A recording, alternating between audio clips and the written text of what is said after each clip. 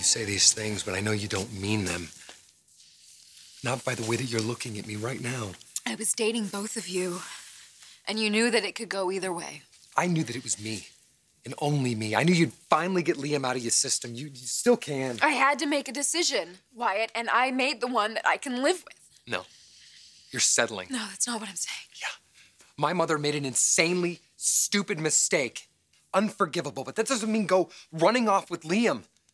Don't lump everything that I have done in the past with everything my mom has done. We are different people. The past? Yes. Wyatt, you just punched Liam a couple hours ago. I know, and I'm sorry about that. I lashed out, but you should have heard the things that he was saying. And I'm saying that I've had enough. Of me? Of my reactions to you. What are your reactions now? And now, don't sacrifice everything that we have built because of a punch or because of my mother. I'm not. I don't believe you. I was confused. Okay, Liam had just let me down so many times. And then I came along. A different kind of guy, someone who only focused on you. Someone who means what he says. What is it about me that scares you? Huh? It can't be a diamond, it can't be a punch or my mother. You love me. Yeah, I do. Okay. But I can trust Liam. And not me. Because of my mother.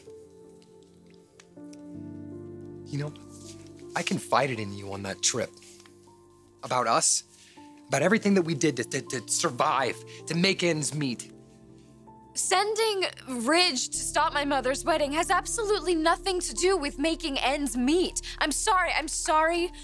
I know it sounds like I'm blaming you for things that your mother has done, but it's more. It really is more than that. What is it that you think that we have in common? That we both make things happen? Yeah. But is that such a bad thing? You'd rather spend the rest of your life with a guy like Liam?